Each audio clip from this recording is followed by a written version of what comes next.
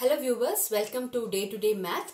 Today I am going to show you how an applied maths record has to be. So this is the first page, the bona fide certificate.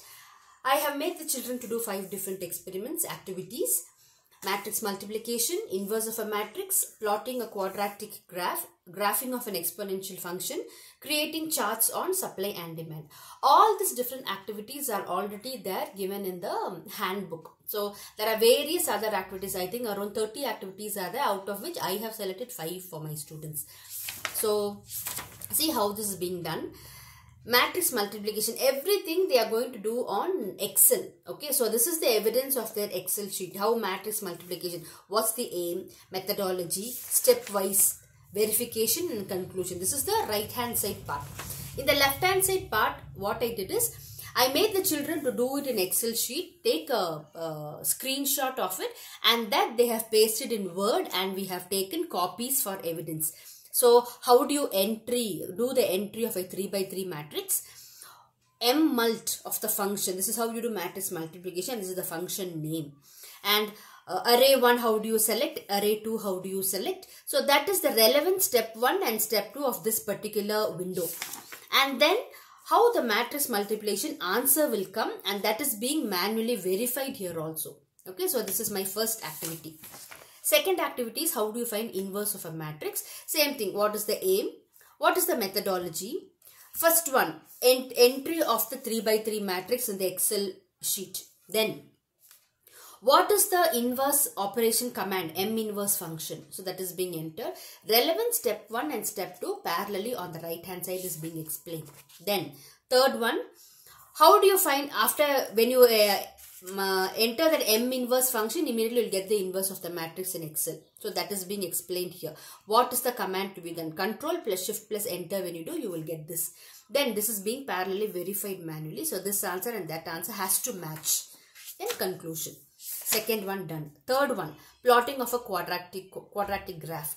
You must have seen plotting of a graph using Desmos. So this is using Excel. How do you do?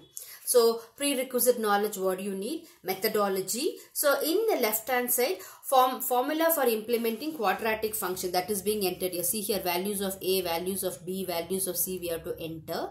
And this is the quadratic. It's very little minute. Maybe if you zoom in inside, you will be able to see. Then similarly, step 3. How do you find the result? Okay. And step 4, auto completion. You have to lock all the cells. Only then you will get the graph. Then on the next page, see, parallelly you will get the graph. And this one we have also verified it graphically. Manually also we have done. See, this graph and this graph will look alike.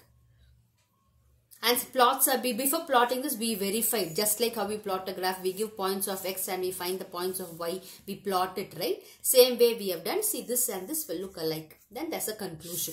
This is the third activity. Fourth one, plotting of an exponential function. Here also same thing. Prerequisite knowledge, methodology, and to do methodology, we've given the introduction first. What is an exponential graph?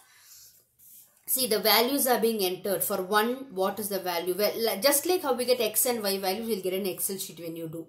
So we'll get all the points and we'll graph it. See, graphing is being done. The trend line is being like this. See, before we started, see, I showed you the graph. This is a manually done graph. And this is the computed graph. See, it is alike. And then, see, exponential, this is the trend line of the exponential graph. Verification is done here parallelly. We gave 1, 2, 3, 4. We calculated what is E of X, and with that we plotted the graph in the first page. So that is then the conclusion. The last activity, fifth one, will be creating charts on supply and demand curve. As such, we know in applied maths, supply and demand curve is a very important topic in economics. So we took this topic. Similarly, here we start with aim, prerequisite knowledge, and in methodology, we went on the introduction. We did this with spreadsheet. So here also same thing. We calculated what is the price, what is the quantity demanded, what is the quantity supplied. And with the same thing we did. See here, the line chart. How will the line chart look? See, the demand and supply here. And this is the dotted line, points, scatter chart. Scatter diagram is also here. We completed this using manually, with graphically also we did this. So this is the supply and the demand chart comes like this. Okay. So that's the conclusion. The activity completed. So these are the 5 activities that we did for applied maths. Thank you so much.